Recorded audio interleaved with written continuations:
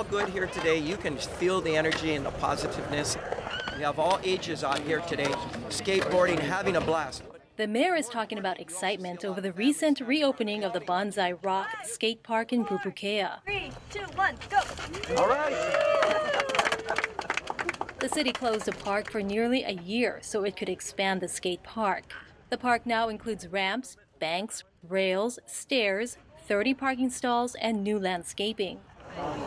As you know, skateboarding has evolved where they want more rails, they want different kinds of shapes. They really challenge themselves, and so we responded by putting those features into it. It's way better, but the coating is really sticky because it's not been grinded recently. So how do you grind it? Oh, you just kind of turn into it, and then, I don't know, you got to be going really fast. Yeah? So you happy it's been reopened? So happy. Yeah, I'm so happy. You haven't tried this area though. We got to get out of the way, right? No, I tried.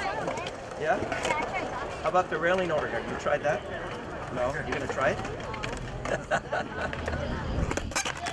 Opening this park is all about kids, but more importantly, you also see a lot of families standing around the edges watching their children. It's about a community, a very strong, tight community on the North Shore, coming together and celebrating outdoors and getting to know each other a little bit better, sharing news, watching their children. And this is the Aloha spirit at work. For me, too, it's about kids who may be out doing other things we don't want them doing something very productive, getting exercising, learning a skill, learning to cooperate and work with each other, and becoming maybe better surfers. Maybe some world-class surfers are in this group right here today. So I'm very positive. This is the kind of stuff we need to do in our parks.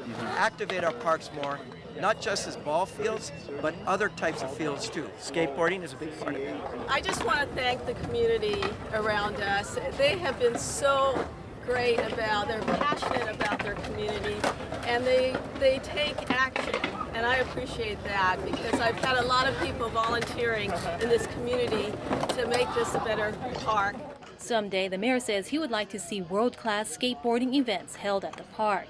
That's something I like to work with the community on. You know, you have Randy Rorick, who's here, who does a Triple Crown.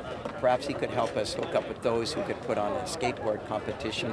I think that's something that the city, I would like to do that. You know, maybe we do a Mayor's Cup for skateboarding or a Mayor's Trophy. I'm willing to do that kind of thing, keeping the community involved in our parks.